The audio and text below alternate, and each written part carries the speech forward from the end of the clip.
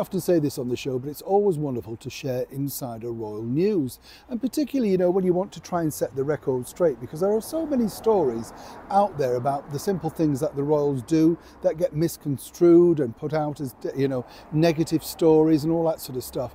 I mean, over here, let me explain, our current British Prime Minister, Sir Keir Starmer, really will never live down the fact that he's on record claiming he wouldn't mind a republic, Suddenly, as I've often said, you get offered the Sir, and suddenly you like, of course, the wonderful British monarchy. Nobody really buys it, do they? But it's stories, of course, that really confuse people, in particular this, because earlier, as we know, this year, it was the wonderful Olympics in Paris, and, so many people did so well. Of course, the opening ceremony was a little bit, shall we say, not to everybody's taste.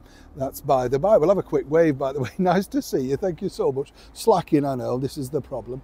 Yeah, well, lost in thought. You know what it's like yourself. You're nodding off. I can see that. You need to get with it a bit more, There's a problem when you relax, isn't it? For a minute, you think, oh, just close my eyes, and there you go. I know, we're all the same deep down, aren't we? Now, let me get back to your story, because as I say, the Olympics in Paris was a wonderful event. I thought they did very well. And of course, anybody who wins anything, I just think you're terrific. The dedication, the hard work, and the endless hours of, really turning up in the midst of winter, learning your skill, all for a medal, really should be commended. So well done to everybody who came away from that. And if you didn't, don't worry, at least you got there, didn't you? You have to say that positive thing. But what we learned about the Paris Olympics was this, from none other than His Royal Highness, the Prince of Wales, Prince William. On an event recently, he pointed out the fact, because he was getting blasted in the media about not attending. Why didn't he go over? All of that sort of stuff. And a similar thing happened, of course, when the ladies' football team did very well. And then we found out later there was a real reason why he couldn't attend. And the reason was simply this, as he let slip, not, I don't think, by accident, in a conversation. He said, well, apparently, you see, he couldn't really turn up to the Paris Olympics because COVID was still rife. And he didn't want to put himself in danger, not for himself, but because of his wife, Catherine, the Princess of Wales, obviously was going through chemotherapy. And he didn't want to come back with any bugs or anything like that. So very quietly, and just in an informal chat, he let the world know that was the reason why he didn't attend.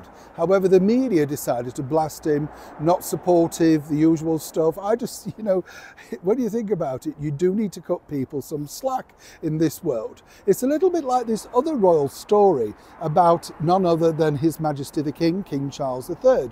Now, sources tell me that, as you already know, Buckingham Palace is going through an extreme renovation, and it's going to be costing thousands, but nothing's really been touched in there for many, many decades. Apparently, the last major thing was in the 1950s upon the arrival of our brand new monarch at the time, Queen Elizabeth II.